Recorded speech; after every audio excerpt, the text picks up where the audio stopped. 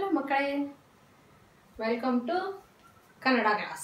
Okay, 4th standard, our subject Kannada, lesson number 12, our session 2.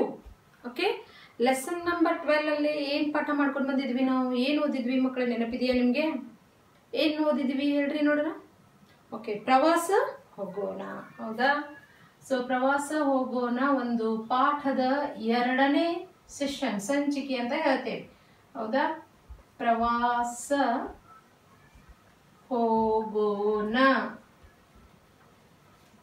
So ಎಲ್ಲಿ ಪ್ರವಾಸಕ್ಕೆ ಹೋಗಿದ್ರು ಚಿಕ್ಕ ಸ್ಕೂಲ್ ಮಕ್ಕಳು ಹೇಳ್ರಿ ನೋಡೋಣ.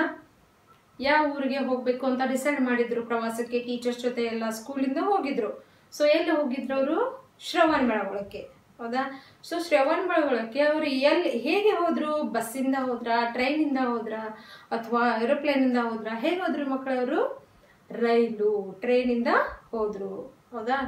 ಸೊ ಅಲ್ಲಿ ಅವ್ರು ಏನನ್ನ ನೋಡ್ಕೊಂಡು ಬಂದ್ರು? ಶ್ರವಣ ಬೆಳಗೊಳದಲ್ಲಿ ಬೆಟ್ಟವನ್ನ ನೋಡಿದ್ರು, ಆಮೇಲೆ ಏಕಶಿಲಾ ಮೂರ್ತಿ ಬಾಹುಬಲಿಯ ಒಂದು ಏನಪ್ಪಾ ಅಂತಂದ್ರೆ ವಿಗ್ರಹವನ್ನ ನೋಡಿದ್ರು, ಭರತನ ವಿಗ್ರಹವನ್ನ ನೋಡಿದ್ರು. ಆಮೇಲೆ ಅಲ್ಲಿರುವಂತ 667 ಅಥವಾ ಏನಪ್ಪಾ ಅಂತಂದ್ರೆ ಅಷ್ಟು ಮೆಟ್ಟಿಲುಗಳನ್ನ ನೋಡ್ಕೊಂಡು ಬಂದ್ರು, ಹೌದಾ? ಸೊ ಎಲ್ಲವನ್ನ ನೋಡ್ಕೊಂಡು ಪ್ರವಾಸವನ್ನ ಮುಗಿಸ್ಕೊಂಡು ಬರ್ತಾರೆ. ನಮಗೂ ಕೂಡ ಈ ಒಂದು ಪಾಠವನ್ನ ಓದಿದ ತಕ್ಷಣ ಒಂದು ಶ್ರವಣ ಬೆಳಗೊಳವನ್ನು ನೋಡಬೇಕು ಅಂತ ಒಂದು ಕ್ಷಣ ಅನಿಸ್ಬಿಡ್ತು, ಹೌದಲ್ಲ?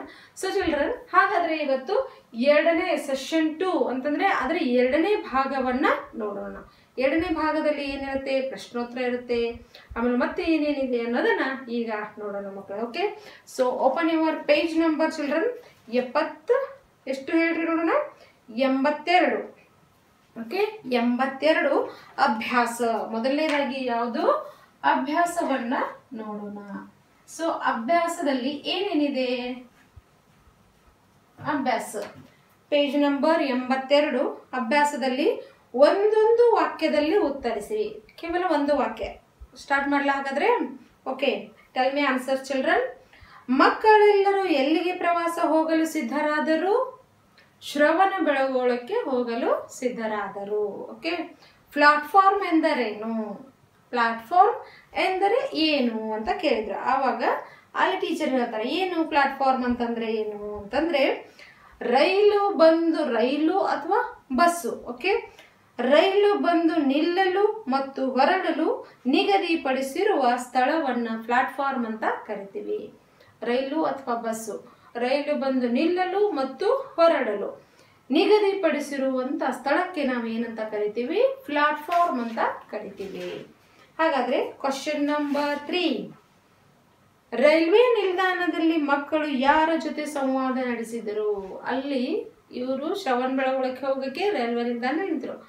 ಅದೇ ಒಂದು ರೈಲ್ವೆ ನಿಲ್ದಾಣದಲ್ಲಿ ಶ್ರವಣ ಬೆಳಗೊಳದಿಂದ ಬಂದ್ರು ಸ್ಟೂಡೆಂಟ್ಸ್. ಅವರು ಕೂಡ ಶ್ರವಣ ಬೆಳಗೊಳವನ್ನ ನೋಡ್ಕೊಂಡು ಬಂದ್ರು. ಯಾರವರು ಹೇಳ್ರಿ? ಕೆನಡಿ, ಮಧು ಮತ್ತು ರಾಜು. ಅವರುಗಳಂದೇ ಸಂವಾದ ಅಂತಂದ್ರೆ ಕಮ್ಯುನಿಕೇಶನ್ ನಡೆಸಿದರು. 4th question. ರೈಲು ಯಾವ ಶಬ್ದ ಮಾಡುತ್ತಾ ಚಲಿಸುತ್ತದೆ? ಚುಕ್ಕು ಬುಕ್ಕು ಶಬ್ದ ಮಾಡುತ್ತಾ ಚಲಿಸುತ್ತದೆ, ಹೌದಾ? ಪೇಜ್ ನಂಬರ್ 83 ಚಿಲ್ಡ್ರನ್ ನೋಡಿ. ಇಲ್ಲಿ ಪೇಜ್ ನಂಬರ್ 83ರಲ್ಲಿ 2-3 ವಾಕ್ಯದಲ್ಲಿ ಉತ್ತರವನ್ನ ಬರೆಯಿರಿ ಅಂತ ಕೊಟ್ಟಿದ್ದಾರೆ. ಈಗ ಇಷ್ಟೊತ್ತು ನಾವು ಮಾತಾಡಿದ್ವಿ ಕೇವಲ ಒಂದು ವಾಕ್ಯ. ಇಲ್ಲಿ 2-3 ವಾಕ್ಯದಲ್ಲಿ ಬೆಳಗೊಳ ಬೆಟ್ಟದಲ್ಲಿ, ಬೆಳಗೊಳ ಅಂತಂದ್ರೆ ಶ್ರವಣ ಬೆಳಗೊಳ. ಓಕೆ, ಬೆಳಗೊಳ ಬೆಟ್ಟದಲ್ಲಿ ಮೂರ್ತಿಗಳನ್ನು ನೋಡುತ್ತಿದ್ದರೆ ಭಕ್ತಿ ಏಕೆ ಉಕ್ಕಿ ಬರುತ್ತದೆ? ಭಕ್ತಿ ಏಕೆ ಉಕ್ಕಿ ಬರುತ್ತದೆ? ಏಕೆ ಅಂತಂದ್ರೆ ಅವುಗಳನ್ನ ನೋಡುತ್ತಿದ್ರೆ ಭಕ್ತಿಯು ಉಕ್ಕಿ ಬರುತ್ತಿದೆ. ಏಕೆ? ಮೂರ್ತಿಗಳ ಆ ಭರತ, ಆಮೇಲೆ ಶ್ರವಣ ಬೆಳಗೊಳದಲ್ಲಿ ಭರತನ ಮತ್ತು ಬಾಹುಬಲಿ ಹಾಗೂ ತೀರ್ಥಂಕರರ ಒಂದು ಏನಪ್ಪಾ ಅಂತಂದ್ರೆ ಅವುಗಳನ್ನ ಮೂರ್ತಿಗಳನ್ನ ನೋಡಿದಾಗ ಯಾಕೆ ಭಕ್ತಿ ಭಾವ ಉಕ್ಕಿ ಬರುತ್ತದೆ ಅಂದ್ರೆ ಆ ಮೂರ್ತಿಗಳ ಮುಖದಲ್ಲಿ ಶಾಂತತೆಯ ಭಾವನೆ ಎದ್ದು ಕಾಣುತ್ತದೆ, ಅದಕ್ಕೆ ಭಕ್ತಿ ಭಾವ ಉಕ್ಕಿ ಬರುತ್ತದೆ. Question number 2. ರೈಲು ನಿಲ್ದಾಣದಲ್ಲಿ ಏನೇನು ಸೌಲಭ್ಯಗಳಿರುತ್ತವೆ? ಹೌದಾ? ಏನೇನಿರ್ತವೆ ಅಲ್ಲಿ ಹೇಳಿ ನೋಡೋಣ. ನೋಡ್ರಿ, ರೈಲು ನಿಲ್ದಾಣದಲ್ಲಿ ಏನೇನು ಕೊಟ್ಟಿರ್ತಾರೆ? ಇಲ್ಲಿ ವಿಶ್ರಾಂತಿ ಕೊಠಡಿ, ರೈಲು ನಿಲ್ದಾಣದಲ್ಲಿ ಪ್ರಯಾಣಿಕರ ಅನುಕೂಲಕ್ಕಾಗಿ ವಿಶ್ರಾಂತಿ ಕೊಠಡಿ ಇರುತ್ತೆ, ಲಗೇಜ್ ರೂಮ್ ಇರುತ್ತೆ, ಶೌಚಾಲಯ ಇರುತ್ತೆ, ಕುಡಿಯುವ ನೀರು, ಹೋಟೆಲ್ ಇತ್ಯಾದಿ ವ್ಯವಸ್ಥೆಗಳನ್ನು ಮಾಡಿರ್ತಾರೆ. ಏನೇನು ಹೇಳ್ರಿ ನೋಡೋಣ. ವಿಶ್ರಾಂತಿ ಕೊಠಡಿ, ಲಗೇಜ್ ರೂಮು, ಶೌಚಾಲಯ, ಕುಡಿಯುವ ನೀರು, ಹೋಟೆಲ್ ಇತ್ಯಾದಿ ವ್ಯವಸ್ಥೆಗಳನ್ನು ಮಾಡಿರ್ತಾರೆ. ಓಕೆ, ಸೊ ಮೇನ್ 3 ನೋಡ್ರಿ, ಇಲ್ಲಿ ಮೇನ್ 3 ಕೊಟ್ಟಿರುವ ಮಾತನ್ನು ಯಾರು ಯಾರಿಗೆ ಹೇಳಿದರು ಅಂದ್ರೆ ಇಲ್ಲಿ ಕೆಳಗಡೆ ವಾಕ್ಯಗಳನ್ನು ಕೊಟ್ಟಿದ್ದಾರೆ, ಅದನ್ನ ಯಾರ್ಯಾರಿಗೆ ಹೇಳಿದ್ರು ಅನ್ನೋದನ್ನ ನೋಡೋಣ. ಓಕೆ, ನಿಮ್ಮದು ಯಾವ ಊರು ಮಕ್ಕಳೇ? ಫಸ್ಟ್ ಒನ್, ನಿಮ್ಮದು ಯಾವ ಊರು ಮಕ್ಕಳೇ? ಇದನ್ನ ಯಾರು ಕೇಳ್ತಾರೆ ಹೇಳಿ ನೋಡೋಣ. ಮಧು ಮತ್ತು ನೋಡ್ರಿ ಇಲ್ಲಿ ಏನಪ್ಪಾ ಅಂತಂದ್ರೆ ಶಬ್ದವನ್ನು ಎಲ್ಲಿ ಹೋಯ್ತದು, ನಿಮ್ಮದು ಯಾವ ಊರು ಮಕ್ಕಳೇ ಅಂತಂದ್ರೆ ಗುರುಗಳೇ ನಾವು ಇದುವರೆಗೆ ರೈಲನ್ನು ಇಷ್ಟು ಉದ್ದ ರೈಲು. ಓಕೆ, ಇಲ್ಲಿ ಯಾರು ಕೇಳ್ತಾರಪ್ಪ ಅಂತಂದ್ರೆ ಕೆನಡಿ ಕೇಳ್ತಾರೆ. ಯಾರು ಕೇಳ್ತಾನೆ ಇಲ್ಲಿ? ಕೆನಡಿ. ಓಕೆ, ಕೆನಡಿ ಕೇಳ್ತಾನೆ. ಯಾರಿಗೆ ಕೇಳ್ತಾನೆ? ಮಕ್ಕಳೆಲ್ಲರಿಗೂ ಕೇಳುತ್ತಾನೆ. ಬೆಟ್ಟ ಹತ್ತುವಾಗ ನಿಮಗೆ ಕಷ್ಟ ಅನಿಸಲಿಲ್ಲವೇ ಅಂತ ಕೇಳ್ತಾನೆ. ನೋಡ್ರಿ, ಅವಾಗ ಇದನ್ನ ಯಾರು ಕೇಳ್ತಾರೆ ಅಂತಂದ್ರೆ, ಯಾಕಂದ್ರೆ 650 ಮೆಟ್ಟಿಲುಗಳಿದಾವೆ, ಅದಕ್ಕೆ ಬೆಟ್ಟ ಹತ್ತುವಾಗ ನಿಮಗೆ ಕಷ್ಟ ಅನಿಸ್ಲಿಲ್ಲ ಅಂತಂದ್ರೆ ಮಕ್ಕಳು ಕೇಳ್ತಾರೆ. ಯಾರಿಗೆ ಕೇಳ್ತಾರೆ ಹೇಳ್ರಿ ನೋಡೋಣ? ಮಧುಗೆ. ಯಾರಿಗೆ? ಮಧುಗೆ. ಅದು ರೈಲು ಬಂದೇ ಬಿಟ್ಟಿತು. ಯಾರು ಹೇಳ್ತಾರೆ ಇದನ್ನ? ನೋಡ್ರಿ ಇಲ್ಲಿ ಕೊಟ್ಟಿದ್ದಾರೆ ನೋಡ್ರಿ. ಹೋಗಿ ಅವಸರ ಬೇಡ. ಆಮೇಲೆ ಕಾರ್ತಿಕ್ ಹೇಳ್ತಾನೆ ನೋಡ್ರಿ ಅದನ್ನ. ಅದು ರೈಲು ಬಂದೇ ಬಿಟ್ಟಿತು. ಕಾರ್ತಿಕ್ ಎಲ್ಲ ಮಕ್ಕಳಿಗೆ ಹೇಳ್ತಾರೆ. ಈ ಮೇನ್ ಈ ನೋಡ್ರಿ, ಕೊಟ್ಟಿರುವ ಪದಗಳಲ್ಲಿ ಸರಿಯಾದ ಪದ ಆರಿಸಿ ಬಿಟ್ಟ ಸ್ಥಳದಲ್ಲಿ ಬರೆಯಿರಿ. ಕೆಳಗೆ 4 ಆಪ್ಷನ್ಸ್ ಕೊಟ್ಟಿದ್ದಾರೆ ಮಕ್ಕಳಲ್ಲಿ. ಎಲ್ಲದಕ್ಕೂ 4 ಆಪ್ಷನ್ ಕೊಟ್ಟಿದ್ದಾರೆ. ಸರಿಯಾದದನ್ನ ಒಂದು ಆಪ್ಷನ್ ನಾವು ಆರಿಸಿ ಬರೀಬೇಕು. ನೋಡ್ರಿ, ಸರಿಯಾದ ಪದ ಆರಿಸ್ಬೇಕು. ಇವರೆಲ್ಲರೂ, ಫಸ್ಟ್ ಒನ್, ಇವರೆಲ್ಲರೂ ನಮ್ಮಂತೆಯೇ ಡ್ಯಾಶ್ ಹೊರಟಿರುವರೆ ಗುರುಗಳೇ ಅಂತ ಕೇಳ್ತಾ ಇದ್ದಾರೆ. ಹೌದಾ? ಸೊ ಪ್ರಯಾಣಕ್ಕೆ, ಪ್ರವಾಸಕ್ಕೆ, ಕೆಲಸಕ್ಕೆ, ಸ್ಥಳಗಳಿಗೆ ಏನ್ ಹೇಳ್ರಿ ನೋಡೋಣ. ಇವರೆಲ್ಲರೂ ನಮ್ಮಂತೆಯೇ ಪ್ರವಾಸಕ್ಕೆ ಹೊರಟಿರುವರೆ. ಪ್ರವಾಸ ಅಂತ ಬರೀಬೇಕಲ್ಲೇ. ಓಕೆ, ಮೊದಲನೇದು ಪ್ರವಾಸ.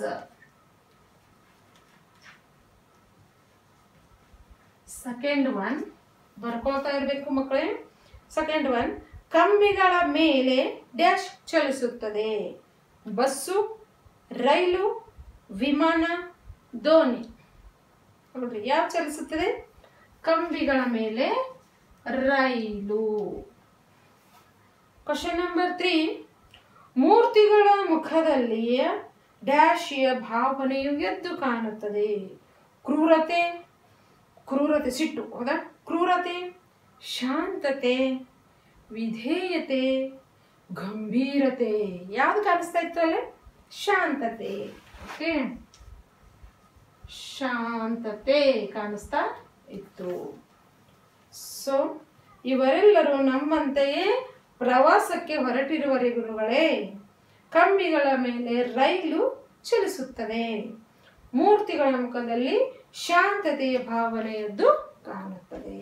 ಓಕೆ, ಸೊ ಪೇಜ್ ನಂಬರ್ 84 84 ಇದೆ. ಇಲ್ಲಿ ಸ್ಥಳ ಹಾಗೂ ಸ್ಥಳ ವಿಶೇಷತೆಗಳನ್ನ ಪರಸ್ಪರ ಹೊಂದಿಸಿ ಬರೆಯಿರಿ. ಅದು ಸ್ಥಳ ಮತ್ತದರ ವಿಶೇಷತೆ ಏನು? ಹೌದಾ? ಅದರ ಒಂದು ವಿಶೇಷತೆಯನ್ನು ಕುರಿತು ನೀವು ಜೋಡಿಸಿ ಬರೀಬೇಕು. ಹಂಪಿ, ಹಂಪಿಯಲ್ಲಿ ಏನಿದೆ? ಗೋಲ್ ಗುಂಬಜ್ ಇದೆ, ಯಾ ತಾಜ್ ಮಹಲ್ ಇದೆ, ಕಲ್ಲಿನ ರಥ. ಹೌದಾ? ಏನಿದೆ ಮಕ್ಕಳಲ್ಲಿ? ಹಂಪಿಯಲ್ಲಿ ಕಲ್ಲಿನ ರಥ ಇದೆ. ಶ್ರವಣಬೆಳಗೊಳ, ಗೋಮಟೇಶ್ವರನ ವಿಗ್ರಹ. ವಿಜಯಪುರ, ಗೋಲ್ ಗುಂಬಜ್. ಏನಿದೆ? ಗೋಲ್ ಗುಂಬಜ್. ಬೆಂಗಳೂರು, ವಿಧಾನಸೌಧ. ಬೆಂಗಳೂರಲ್ಲಿ ವಿಧಾನಸೌಧ ಇದೆ. ಸೊ ನೆಕ್ಸ್ಟ್ ಬರುವಂತದ್ದು ಭಾಷಾ ಚಟುವಟಿಕೆ. ಭಾಷಾ ಚಟುವಟಿಕೆ ನೋಡೋಣ. ಈಗ ಭಾಷಾ ಚಟುವಟಿಕೆ, ಭಾಷಾಭ್ಯಾಸ ಕಂಪ್ಲೀಟ್ ಆಯ್ತು. ಈಗ ಭಾಷಾ ಚಟುವಟಿಕೆಯಲ್ಲಿ ಏನೇನು ಕೊಟ್ಟಿದ್ದಾರೆ? ಭಾಷಾ ಚಟುವಟಿಕೆ. ಓಕೆ, ಮಾದರಿಯಲ್ಲಿ ಸೂಚಿಸಿರುವಂತೆ ಪ್ರಶ್ನಾರ್ಥಕ ವಾಕ್ಯ ರಚಿಸಿರಿ. ನೋಡ್ರಿ, ಪ್ರಶ್ನಾರ್ಥಕ ಅಂದ್ರೆ ಆಲ್ರೆಡಿ ಈಗ ಒಂದು ವಾಕ್ಯ ಇದೆ, ಅದನ್ನ ನಾವು ಪ್ರಶ್ನೆ ಕೇಳಬೇಕು. ಗೊತ್ತಾಯ್ತಲ್ಲ? ನೀವು ಬನ್ನಿ ಅಂತಂದ್ರೆ ನೀವು ಬರುತ್ತೀರಾ ಅಂತಂದ್ರೆ ಅದು ಕ್ವಶನ್, ನೀವು ಬನ್ನಿ ಅಂತಂದ್ರೆ ಕ್ವಶನ್ ಅಲ್ಲ ಅದು. ಅದಕ್ಕೆ ನಾವು ಕ್ವಶನ್ ಮಾಡಿ ಕೇಳಬೇಕು. ಎಕ್ಸಾಂಪಲ್ ಕೊಟ್ಟಿದ್ದಾರೆ ನೋಡ್ರಿ, ಮಾದರಿ ಎಕ್ಸಾಂಪಲ್. ವಿಧಾನಸೌಧ ಬೆಂಗಳೂರಿನಲ್ಲಿದೆ ಅಂತ ಆನ್ಸರ್ ಇದೆ. ನಾವು ಹೇಗೆ ಕ್ವಶನ್ ಮಾಡಬಹುದು ಅದನ್ನ? ವಿಧಾನಸೌಧ ಯಾವ ಊರಿನಲ್ಲಿದೆ? ಒಂದೇದು. ವಿಧಾನಸೌಧನ ಯಾರು ಕಟ್ಟಿಸಿದರು? ಈ ರೀತಿಯಾಗಿ ಕ್ವಶನ್ಸ್ಗಳನ್ನ ಮಾಡಬಹುದು. ಸೊ ವಿಧಾನಸೌಧ ಬೆಂಗಳೂರಿನಲ್ಲಿದೆ ಅಂದ್ರೆ ಅದು ವಿಧಾನಸೌಧ ಯಾವ ಊರಿನಲ್ಲಿದೆ ಅಂತ ಕ್ವಶನ್ ಮಾಡಬಹುದು. ಅದಕ್ಕೆ ಇಲ್ಲಿ ಉತ್ತರಗಳನ್ನು ಕೊಟ್ಟಿದ್ದಾರೆ, ನಾವು ಅವುಗಳಿಗೆ ಪ್ರಶ್ನೆಗಳನ್ನ ಕ್ರಿಯೇಟ್ ಮಾಡಬೇಕು. ಹೇಗೆ? ಮಕ್ಕಳು, ಫಸ್ಟ್ ಒನ್, ಮಕ್ಕಳು ಮೈಸೂರಿಗೆ ಪ್ರವಾಸ ಹೋದರು ಅಂತ ಇದೆ. ನಾವು ಅದನ್ನ ಹೇಗೆ ಪ್ರಶ್ನೆ ಮಾಡಬಹುದು? ಮಕ್ಕಳೆಲ್ಲರೂ ಯಾವ ಊರಿಗೆ ಪ್ರವಾಸಕ್ಕೆ ಹೋದರು ಅಥವಾ ಯಾವ ಸ್ಥಳಕ್ಕೆ ಪ್ರವಾಸಕ್ಕೆ ಹೋದರು ಅಂತ ಪ್ರಶ್ನೆ ಮಾಡಬಹುದು. ಮಕ್ಕಳೆಲ್ಲರೂ ಯಾವ ಊರಿಗೆ ಪ್ರವಾಸಕ್ಕೆ ಹೋದರು. ಓಕೆ. ಸೆಕೆಂಡ್ ಒನ್, ರೈಲುಗಳು ಕಂಬಿಗಳ ಮೇಲೆ ಚಲಿಸುತ್ತವೆ. ಕ್ವಶನ್ ನೋಡ್ರಿ, ನಾವು ಹೇಗೆ ಮಾಡ್ಬೋದು ಇದನ್ನ? ರೈಲುಗಳು ಹೇಗೆ ಚಲಿಸುತ್ತವೆ? ರೈಲುಗಳು ಹೇಗೆ ಚಲಿಸುತ್ತವೆ ಅಂತ ಕ್ವಶನ್ ಕೇಳಿದಾಗ ರೈಲುಗಳು ಕಂಬಿಯ ಮೇಲೆ ಚಲಿಸುತ್ತವೆ ಅಂತ ಬರಬೇಕು.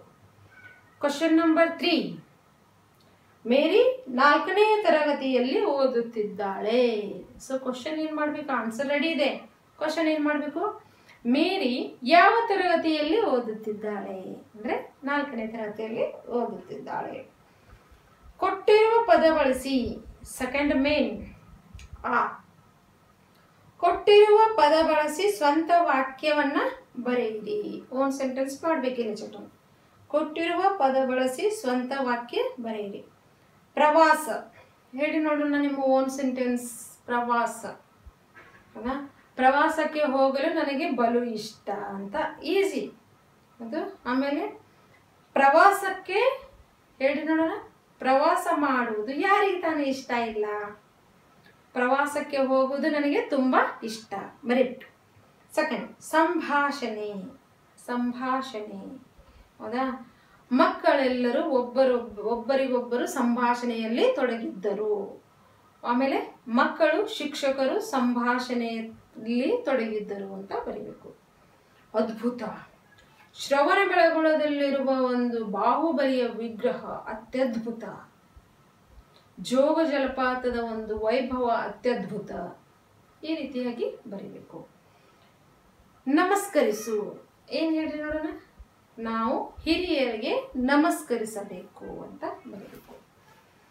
ಸೊ ಇಲ್ಲಿ ಈ ಇದೆ ನೋಡ್ರಿ ಮಕ್ಕಳಿಗೆ, ಏನಿದೆ? ಸ್ವೀಕೃತ. ಬಳಕೆಯಲ್ಲಿರೋ ಪದರೂಪ ಗಮನಿಸಿರಿ. ಸ್ವೀಕೃತ ನೋಡ್ರಿ, ಸ್ವೀಕೃತ ಬಳಕೆಯಲ್ಲಿರುವ ಅಂದ್ರೆ ಈಗ ಸದ್ಯ ಬಳಕೆಯಲ್ಲಿರುವ. ಸ್ವೀಕೃತ ಅಂದ್ರೆ ನಾವು ಈ ಸದ್ಯ ಮಾತಾಡ್ತಾ ಇರುವಂತ ಶಬ್ದಗಳು. Plate, class, platform. ಹೌದಾ? Plate, class, platform. ನಾವು ಬೇರೆ ಭಾಷೆಯ ಶಬ್ದಗಳನ್ನ ಇದರಲ್ಲಿ ನಾವು ಬಳಕೆ ಮಾಡೀವಿ. ಅವು ಯಾವ್ಯಾವು? ಬೇರೆ ಭಾಷೆಗಳು ಅವು ಪೋರ್ಚುಗೀಸ್ ಇರಬಹುದು, ಯುರೋಪಿಯನ್ ಇರಬಹುದು, ಅರೇಬಿಕ್ ಇರಬಹುದು, ಅಥವಾ ಇಂಗ್ಲಿಷ್ ಪದ ಇರಬಹುದು, ಗ್ರೀಕ್ ಪದ ಇರಬಹುದು, ಹಿಂದೂಸ್ತಾನಿ ಪದ ಇರಬಹುದು. ಬೇರೆ ಬೇರೆ ಭಾಷೆಗಳಿಂದ ನಾವು ಪಡೆದಂತ ಶಬ್ದಗಳನ್ನ ನಾವು ದಿನಾಲು ಬಳಕೆ ಮಾಡ್ತಾ ಇರ್ತೀವಿ.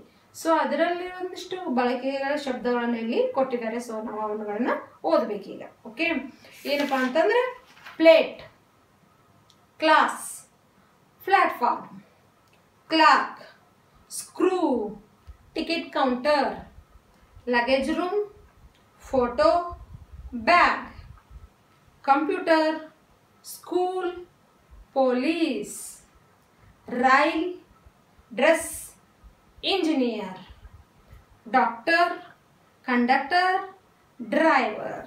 ನೋಡ್ರಿ ಹೇಗಿದೆ ವರ್ಡ್ಸ್ಗಳು. ಇವು ಎಲ್ಲ ಮಕ್ಕಳೇ ಕನ್ನಡ ಪದಗಳೆಲ್ಲ ಬೇರೆ ಭಾಷೆಗಳಿಂದ ತೆಗೆದುಕೊಂಡಿರುವಂಥ ಪದಗಳು. Once again children, plate, Clarke, luggage room, computer, rail, doctor, class, screw, photo, school, dress, conductor, platform, ticket counter, bag, police, engineer, driver. Okay, so ಈ ಮಾದರಿಯಲ್ಲಿ ಸೂಚಿಸುವಂತೆ ಸೂಕ್ತ ಪದ ರಚಿಸಿ ಬರೆಯಿರಿ. ಕೆಳಗಡೆ ಇಲ್ಲಿ ಏನಪ್ಪಾ ಅಂತಂದ್ರೆ ಶಬ್ದಗಳನ್ನ ಕೊಟ್ಟಿದ್ದಾರೆ. ಸೊ ಮೇಲೆ ಎಕ್ಸಾಂಪಲ್ ಕೊಟ್ಟಿರ್ತಾರಲ್ಲ ಅದೇ ರೀತಿಯಾಗಿ ಇವುಗಳನ್ನ ಬರೀಬೇಕು. ಎಕ್ಸಾಂಪಲ್ ಹೇಗಿದೆ? ಕೇಳು, ಕೇಳಿಯಾನು, ಕೇಳಿಯಾರು. ಹೇಳು, ಹೇಳಿಯಾನು, ಹೇಳಿಯಾರು. ಹೀಗೆ ಬರೀಬೇಕು. ನೋಡ್ರಿ, ಈಗಿಲ್ಲೇ ಹೇಳು ಅಂತ ಇದೆ, ಹೌದಾ? ಏನಿದೆ ಇಲ್ಲಿ? ಹೇಳು. ಬರ್ಕೊಳ್ತಾ ಇರ್ಬೇಕು ಮಕ್ಕಳೇ ನೀವು. ಹೇಳಿಯಾನು, ಹೇಳಿಯಾನು, ಹೇಳಿಯಾರು, ಹೇಳಿ ಯಾರು. ನೆಕ್ಸ್ಟ್ ಹೋಗು, ಹೋಗು, ಹೋಗಿಯಾನು. ಹೋಗ್ಯಾನು ಅಂತ ನಾವೇನ್ ಕರಿತೀವಿ ನೋಡ್ರಿ, ಅದೇ ಹೋಗಿಯಾರು, ಹೋಗಿಯಾರು. ಬೇಡು, ಬೇಡಿಯಾನು, ಬೇಡಿಯಾನು, ಬೇಡಿಯಾರು. ನೆಕ್ಸ್ಟ್ ಮಾಡು, ಮಾಡಿಯಾನು,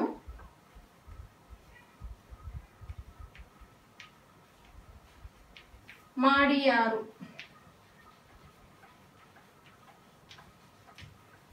ಮಾಡಿ ಯಾರು.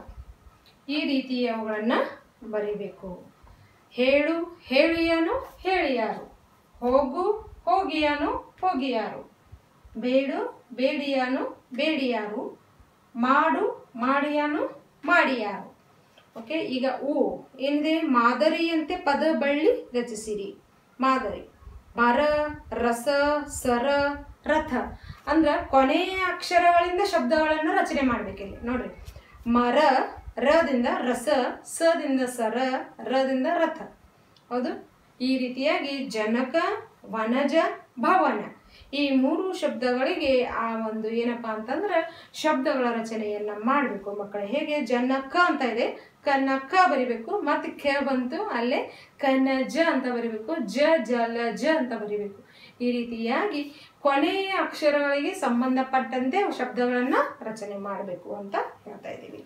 ಓಕೆ ಚಿಲ್ಡ್ರನ್, ಸೊ ನಾನು ನೋಟ್ಸ್ ಕೊಡ್ತೀನಿ ನಿಮಗೆ. ಈಗ ಬಳಕೆ ಚಟುವಟಿಕೆಗಳು ಅಂತ ಇದೆ. ಏನ್ ಬಳಕೆ ಚಟುವಟಿಕೆಗಳು? ಇವೆಲ್ಲ ಆಕ್ಟಿವಿಟೀಸ್ ಅಂತ. ನೀವು ಪ್ರವಾಸದಲ್ಲಿ ನೋಡಿದ ಸ್ಥಳಗಳ ಹೆಸರುಗಳನ್ನು ಪಟ್ಟಿ ಮಾಡಿ. ನೀವು ಯಾವ್ಯಾವ ಪ್ರವಾಸ ಮಾಡಿದ್ದೀರಾ ಅವುಗಳನ್ನ ಬರೀಬೇಕು. ಆಮೇಲೆ ಏನ್ ಹೇಳ್ರಿ, ನೀವು ಯಾವ್ಯಾವ ಪ್ರವಾಸಗಳನ್ನ ಮಾಡಿದಿರಾ, ಯಾವ್ಯಾವ ಊರಿಗೆ ಹೋಗಿದ್ದೀರಾ, ಊರುಗಳನ್ನ ಹೆಸರು ಪಟ್ಟಿ ಮಾಡ್ರಿ. ಯಾಕಂದ್ರೆ ಒಂದೇ ಒಂದು ಊರಿಗೆ ಹೋಗೋದಿಲ್ಲ ಪ್ರವಾಸಕ್ಕೆ, ಅಲ್ಲಿ ಹೋಗ್ತಿರುವಂತ ದಾರಿಯಲ್ಲಿ ಮತ್ತೆ ಏನೇನು ನೋಡ್ಕೊಂಡು ಹೋದ್ರಿ ನೀವು ಅವುಗಳನ್ನ ಬರಿಬೇಕು. ಓಕೆ, ನೀವು ನೋಡಿರುವ ವಾಹನಗಳ ಚಿತ್ರಗಳನ್ನು ಸಂಗ್ರಹಿಸಿ ಚಿತ್ರಕೋಶ ಸಿದ್ಧಪಡಿಸಿರಿ. ಯಾವ್ಯಾವ ವಾಹನಗಳನ್ನ ನೋಡಿದ್ರಿ? ಬಂಡಿ ಗೊತ್ತಲ್ಲ, ಎತ್ತುಗಳ ಬಂಡಿ ನೋಡ್ತೀವಿ, ಬಸ್ ನೋಡ್ತೀವಿ, ರೈಲು, ವಿಮಾನ, ಇವೆಲ್ಲ ಏನೇನು ನೋಡಿರ್ತೀವಲ್ಲ ಅವುಗಳನ್ನ ಬರೀಬೇಕು. ಚಿತ್ರಗಳನ್ನ ಗಮನಿಸಿ ಇಬ್ಬರ ನಡುವೆ ನಡೆಯುತ್ತಿರಬಹುದಾದ ಸಂಭಾಷಣೆಗಳನ್ನ ಊಹಿಸಿ ಬರೆಯಿರಿ. ಈ ಚಿತ್ರಗಳನ್ನ ನೋಡ್ರಿ, ನಿಮ್ಮ ಒಂದು ಪಾಲಕರ ಸಹಾಯದಿಂದ ಇವುಗಳಿಂದ ವಾಕ್ಯಗಳನ್ನ ರಚನೆ ಮಾಡಿ ಬರೆಯಿರಿ. ಏನು ಬರಿಬೇಕು? ಏನಪ್ಪಾ ಅಂದ್ರೆ ಫಸ್ಟ್ ಏನಾಗಿದೆ ಅಂತ ಕೇಳ್ತಾರೆ. ಅವಾಗ ಪೇಷಂಟ್ ಏನು ಹೇಳ್ತಾನೆ, ರೋಗಿ ಏನು ಹೇಳ್ತಿಂತಾನೆ, ನಿನ್ನೆ ಜ್ವರ ಬಂದಿದೆ ಅಂತ ಹೇಳ್ತಾರೆ. ವೈದ್ಯ ಏನು ಹೇಳ್ತಾನೆ ಅಂತಂದ್ರೆ, ಏನು ತಿಂದಿ ನಿನ್ನೆ, ಹೌದಾ ಕೇಳ್ತಾರೆ. ಏನು ಮಳೆಯಲ್ಲಿ ಏನಾದರೂ ನೆನೆದೆಯಾ ಅಂತ ಕೇಳ್ತಾರೆ. ಅವಾಗ ರೋಗಿ ಅಂತ, ಇಲ್ಲ ಬಿಸಿಲಲ್ಲಿ ಜಾಸ್ತಿ ಓಡಾಡಿದ್ದೀನಿ ಅದಕ್ಕೆ ಬಂದಿರಬಹುದು ಅಂತ ಹೇಳ್ತಾರೆ. ಈ ರೀತಿಯಾಗಿ ಹಲವಾರು ಕಾರಣಗಳನ್ನು ಕೊಡ್ಬೋದು. ಆ ಒಂದು ಕಾರಣಗಳನ್ನು ನೀವು ಇಲ್ಲಿ ಬರೀರಿ. ಆಮೇಲೆ ಬಸ್ನಲ್ಲಿರುವಂತ ನೋಡ್ರಿ, ಕಂಡಕ್ಟರ್ ಏನು ಕೇಳ್ತಾನೆ, ಟಿಕೆಟ್ ತಗೊಳ್ರಿ ಅಂತ ಹೇಳ್ತಾನೆ. ಆವಾಗ ಪ್ರಯಾಣಿಕ ಟಿಕೆಟ್ ಕೊಡ್ರಿ ಅಂತ ದುಡ್ಡು ಕೊಡ್ತಾನೆ. ಕಂಡಕ್ಟರ್ ಎಲ್ಲಿಗೆ ಅಂತ ಹೇಳ್ತಾನೆ. ಪ್ರಯಾಣಿಕ ಏನಪ್ಪಾ ಅಂತಂದ್ರೆ ಊರ ಹೆಸರು ಹೇಳ್ತಾನೆ, ಅಲ್ಲಿಗೆ ಕೊಡ್ರಿ ಅಂತ ಹೇಳ್ತಾನೆ. ಹಾಗಾದ್ರೆ ಚಿಲ್ಲರೆ ಕೊಡಿ ಅಂತ ಹೇಳ್ತಾನೆ. ಈ ರೀತಿಯಾಗಿ ಸಂಭಾಷಣೆ ಏನು ನಡೀತಿಲ್ಲ ಅದನ್ನ ಬರಿಬೇಕು. ಸೊ ನಿಮ್ಮ ಪಾಲಕರ ಸಹಾಯದಿಂದ ಅದನ್ನ ನೀವು ಬರಿತಾ ಇರಬೇಕು ಮಕ್ಕಳೇ. ಪೇಜ್ ನಂಬರ್ 88 ಏನಿದೆ ನೋಡ್ರಿ ಇಲ್ಲಿ.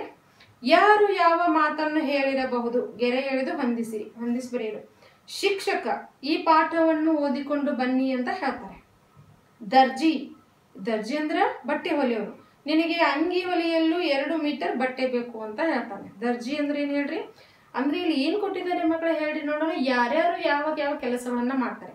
ಟೀಚರ್ ಏನ್ ಮಾಡ್ತಾರೆ, ಭಿಕ್ಷುಕ ಏನ್ ಮಾಡ್ತಾನೆ, ಆಮೇಲೆ ದರ್ಜಿ ಏನ್ ಮಾಡ್ತಾನೆ, ಪೊಲೀಸ್ ಏನ್ ಮಾಡ್ತಾನೆ, ಡಾಕ್ಟರ್ ಏನ್ ಮಾಡ್ತಾರೆ. ಈ ರೀತಿಯಾಗಿ ಇಲ್ಲಿ ಕೊಟ್ಟಿದ್ದಾರೆ.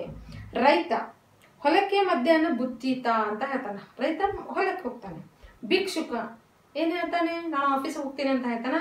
ಅಮ್ಮ ಭಿಕ್ಷೆ ನೀಡಿ ಅಂತ ಹೇಳ್ತಾನೆ. ಹೂವಾಡಗಿತ್ತಿ ಏನು ಹೇಳ್ತಾಳೆ? ಪಾಠ ಮಾಡ್ಲಾ ಅಂತ ಕೇಳ್ತಾರೆ. ಹೂವಾಡಗಿತ್ತಿ ಹೌದಾ? ಇಲ್ಲ ಇಲ್ಲ, ಏನು ಹೇಳ್ತಾಳೆ ಅಂತಂದರೆ ಆಗ ಮಾರಿಗೆ 10 ರೂಪಾಯಿ, ಒಂದು ಮಾರು ಹೂವು ತೊಗೊಂಡ್ರೆ 10 ರೂಪಾಯಿ ಅಂತ ಹೇಳ್ತಾಳೆ. ಓಕೆ ಚಿಲ್ಡ್ರನ್, ಸೊ ಹೇಗಿತ್ತು ಇದು ಲೆಸನ್ನು? ಸೆಕೆಂಡ್ ಸೆಷನ್ ಹೇಗಿತ್ತು ಮಕ್ಕಳೇ? ಎಲ್ಲ ಚೆನ್ನಾಗಿತ್ತಲ್ಲ? ಓಕೆ, ಸೊ ಈಗ ನಿಮಗೆ ಹೋಮ್ವರ್ಕ್ ಟೈಮ್ ಅದಲ್ಲ? Homework is a very important children. So children, ಈಗ ನಿಮಗೆ ಹೋಮ್ವರ್ಕ್ ಮಾಡ್ತಾ ಇದ್ದೀರಲ್ಲ, ಹೇಗೆ ಮಾಡಬೇಕದು? ನೀಟಾಗಿ ಮಾಡಬೇಕು. ಸೊ ಹೋಮ್ವರ್ಕಲ್ಲಿ ಬರೀರಿ ಮಕ್ಕಳೇ, ಇಲ್ಲಿ ಹೋಮ್ವರ್ಕ್ ಬರ್ಕೊಡ್ರಿ. ಪುಟ ಸಂಖ್ಯೆ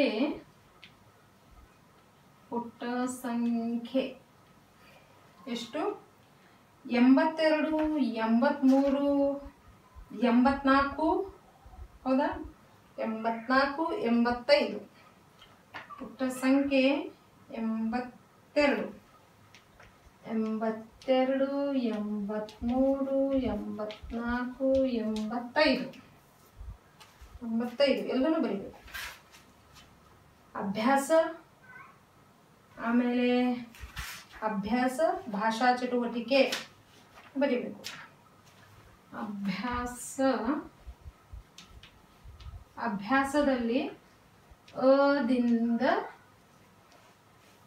ಅಭ್ಯಾಸದಲ್ಲಿ ಅದಿಂದ ಓ.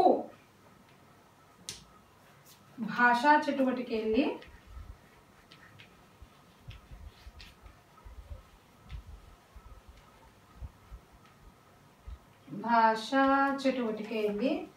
ಅದಿಂದ ಉ.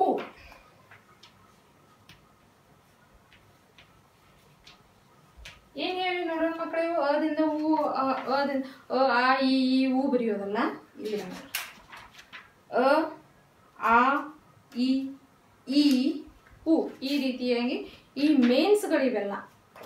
ಫಸ್ಟ್ ಮೇನ್, ಸೆಕೆಂಡ್ ಮೇನ್ ಏನಿದೆಯಲ್ಲ, ಅಂದರೆ ಪ್ರಶ್ನೆಗಳಿಗೆ ಉತ್ತರಿಸಿರಿ, ಯಾರಿಗೆ ಹೇಳಿದರು, ಹೊಂದಿಸಿ ಬರೆಯಿರಿ, ಇವನ್ನೆಲ್ಲ ಬರಿಬೇಕು. ಹೌದಾ? ಅಭ್ಯಾಸವನ್ನು ಬರಿಬೇಕು, ಭಾಷಾ ಚಟುವಟಿಕೆಯನ್ನು ಅದಿಂದ ಊರಿಗೆ ಬರಿಬೇಕು ಮಕ್ಕಳು. ಓಕೆ, ಸೊ ಇದರಲ್ಲಿ ಏನು ಡೌಟ್ಸ್ ಇಲ್ಲ ಅಂದ್ಕೊಂಡಿದ್ದೀನಿ. ಇಲ್ಲಿಗೆ ಪ್ರವಾಸ ಹೋಗುವನ ಪಾಠ ಕಂಪ್ಲೀಟ್ ಆಯಿತು. ಓಕೆ, ನಿಮಗೆ ಏನೇ ಇದ್ರ ಬಗ್ಗೆ ಡೌಟ್ಸ್ ಇದ್ದರೂ ನೀವು ಅಲ್ಲಿ ಸ್ಕೂಲ್ಗೆ ಹೇಳ್ಕೋಬೋದು. ಅವ್ರು ನಮ್ಗೆ ಹೇಳಿದ್ಮೇಲೆ ನಾವು ನಿಮ್ಮ ಡೌಟ್ಸನ್ನು ಇನ್ನೂ ಒಂದ್ಸರಿ ನಾನು ನಿಮಗೆ ಹೇಳೋದಕ್ಕೆ ಪ್ರಯತ್ನ ಪಡ್ತೀನಿ. ಓಕೆ, ಏನೂ ಡೌಟ್ಸ್ ಇಲ್ಲ, ತುಂಬ ಈಸಿಯಾಗಿದೆ. ಸೊ ಇದ್ರದ್ದು ಏನು ನೋಟ್ಸ್ ಇದೆಯಲ್ಲ, ಇದನ್ನು ನಾನು ಎಲ್ಲರೂ ನಿಮಗೆ ನೋಟ್ಸ್ ಕಳಿಸ್ತೀನಿ. ಸೊ ನಾನು ಹೇಗೆ ಕಳಿಸಿರ್ತೀನಿ ಅದೇ ರೀತಿಯಾಗಿ ಅಷ್ಟೇ ನೀಟಾಗಿ ಬರೀರಿ ಅಂತ ಹೇಳ್ತಾ ಇವತ್ತಿನ ಒಂದು ಪ್ರವಾಸ ಹೋಗೋಣ ಪಾಠವನ್ನು ಮುಕ್ತಾಯ ಮಾಡ್ತಾ ಇದ್ದೀನಿ. ಮುಂದಿನ ಒಂದು ಪಾಠ, ಹೊಸ ಪಾಠದೊಂದಿಗೆ ಮತ್ತೆ ನಿಮ್ಮ ಮುಂದೆ ಹಾಜರಾಗ್ತೀನಿ ಮಕ್ಕಳೇ. ಅಲ್ಲಿಯವರೆಗೆ ಏನಪ್ಪ ಹೇಳ್ರಿ, ಬಾಯ್ ಚಿಲ್ಡ್ರನ್.